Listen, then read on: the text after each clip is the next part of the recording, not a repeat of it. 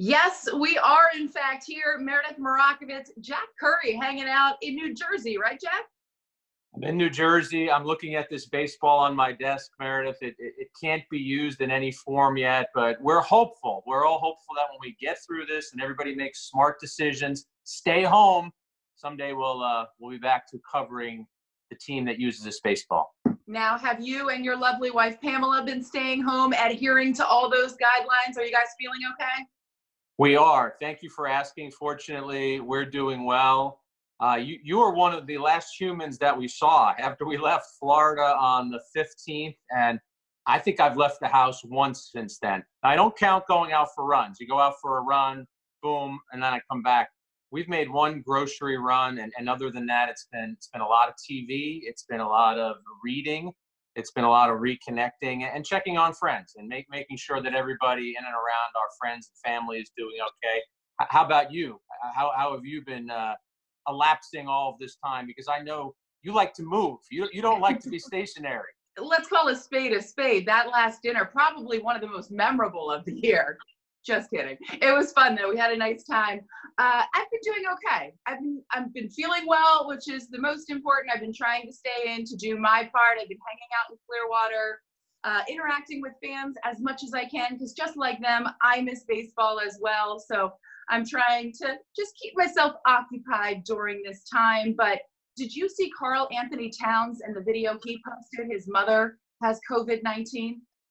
I did. Very emotional video. I'm very glad that someone of that stature and someone with that reach did that, because it just reinforces the point home even more that this condition, this COVID-19 it can hit anywhere and hit anyone. It doesn't matter what your salary bracket is. It doesn't matter who you are. You can find this infiltrating your life. So I actually appreciate that he shared that. I hope that a lot of people saw that and were reminded to just take precautions, be smart, be safe, be strong, be vigilant, and there's a way that all of us can get through this. And we hope that his mother winds up being okay in the end, and everyone else that has had a connection to COVID-19, that everybody gets healthy and everybody is okay. As far as baseball is concerned, we don't know when the start date is going to be, but we can certainly talk about it in theory, Jack. I had the opportunity to catch up with Aaron Boone a couple of days ago, and he revealed some Yankees are a little bit more on the mend than they were prior. Giancarlo Stanton doing a bit more, Aaron Judge healing quite a bit as well. It felt like when the team first dispersed, and this was very serious, and it's still very serious, that off to the side, if you worked for the Yankees or a Yankee fan, that is one of the things that you thought about. Well, there's going to be a delay. And they have some marquee players who were down, Judge, Stanton, Paxton. And now, like a lot of other teams who probably were waiting on some players, the Yankees will be able to potentially benefit from this time off. And I won't even call it a silver lining. It's a gray lining, because everybody wishes that they were playing right now. But I enjoyed your interview with Boone, and I'm glad he gave you those injury updates. One other thing I took away from your interview, and this is obviously much more lighthearted, is when you asked him if he saw the Garrett Cole, Amy Cole video, which, by the way, sign her up right now. She looks like she can turn the double play. And Boone says to you, who do you think shot the video? Well, somebody told me that there was clear audio on it, but every time I saw it, I didn't click on it, so I didn't hear the audio. So maybe he was, in fact, on the video. I don't know, but I did get a kick out of that as well. And he's a guy that likes to be out and about, so having to stay home while he's doing his part, I imagine, knowing that they're a day away from opening day right now. They're supposed to be in Montreal the days that I talked to him. It's got to be just brutal on these players having to wait to get things going. But it's all for the ultimate good. It is, and I think everyone understands that. You could tell in Boone's demeanor that he understands that. And doesn't mean you don't miss the games. It doesn't mean that you're not pining to be there. It just means that we're all trying to be smart. I'm going to show you a little peek at something. You probably can't read it, Meredith, but I did my Aaron Boone impersonation this morning. I started to draw out a starting lineup as if the Yankees were playing tomorrow. We did this at one of our Yes dinners, and we were all knocking this around. And presuming Sanchez was going to be healthy for opening day and Judge and Stanton weren't, can I go around the field and tell you who I'm Sure. going with? Let's do All it. right, I think outfield would have been Tauchman in left, Gardner in center, Frazier in right. Across the infield, I think it's Urshela, Torres, DJ, Voit, Cole on the mound, obviously, Sanchez behind the plate, and then Duhar DHing. Now, I haven't assembled them in lineup order yet. I think that's where they would have played defensively. Give me your thumbs up or thumbs down on that. I think thumbs up on that. I believe, I'm trying to think of anybody else that I would maybe dispute. I'm thinking about outfield. The only thing you could do out there is maybe put Andujar in the outfield if you feel comfortable enough, but he would have to probably play left field, meaning that you would have Tauchman over in right field. He's only, for the most part, I believe this spring training had the reps in left, so I can't imagine that for opening day, if they chose to use him as an outfielder, that they would put him there. And then depending on who's on the mound on the other side, I could see maybe a Mike Ford DHing if that's a direction that they wanted to go. But we don't know, what the situation would have been, who would have been healthy. But Clint Frazier certainly seems as though he's turned the corner a little bit defensively, and just watching him in spring training, I know he's worked very hard this offseason, and last season he did not have the year that he wanted to have by any stretch of the imagination. It's interesting you bring that up, Meredith, because I had a conversation with him in Tampa, and we spent about 10 minutes talking about his hitting. And there was a lot of passion in his voice, and he talked about some of the adjustments he had made at the plate.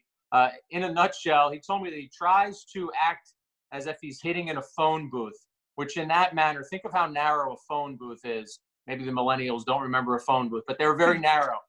And in that position, he wants to drive his hip toward the mound, toward the pitcher. So he's giving me all these offensive details. And then to his credit, I thought he showed a ton of maturity, because before I could even ask a question about his defense, he said, well, we all know what the elephant in the room is with me. He said, it's not my offense, it's my defense. And I need to show them that I can be a steady, solid defender at the major league level. And I thought that was a real sign of maturity from Clint. No doubt about it. And Tauchman is such a luxury in that he can play every position. He's comfortable at every position, and he's unbelievably athletic, plus defense in the outfield, regardless of where you stick him. So that gives Aaron Boone and that coaching staff a little bit more flexibility depending on what direction they want to go with Andujar and Frazier on any given day. Yeah, Tauchman's athleticism, his defensive ability, his ability to extend at bats, and his plate discipline. Talk about a savvy move by the Yankee organization to pluck this guy from the Colorado Rockies, who had only given him a cup of coffee in a few seasons. And the Yankees saw enough in him that they wanted to add him. They had him right before the season in 2019.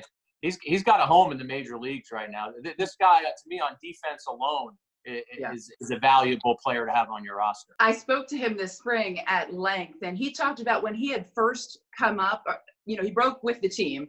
He was a late addition from the Rockies. Nobody really knew much about him. The first time up offensively, he kind of couldn't get into the swing of things. And he always knew in the back of his mind, if he would continue to get at bats, continue to get reps, he felt as though he could hit and contribute at the major league level. The Yankees did not give up on him, to their credit. And obviously they had a lot of injuries, so they were forced to put guys in situations. But they could have very easily said at one point in time during that season, I think Clint Frazier was up, he was up as well, and they decided to option Frazier instead of Tauchman. And that move proved to be a very good move for the Yankees at the time. Right. It shows that a lot of times the team does know a lot more about the players than we know. We think we know a decent amount, and hopefully if we're good at our job, we do. But they saw enough in his game and enough in what he brought that they knew he could be a very productive player for them. Now, I know you've been watching some more shows than you typically would watch because you have some time at home. Have you and Pamela finished Love is Blind yet? We haven't finished Love is Blind. I knew you were going to ask me that.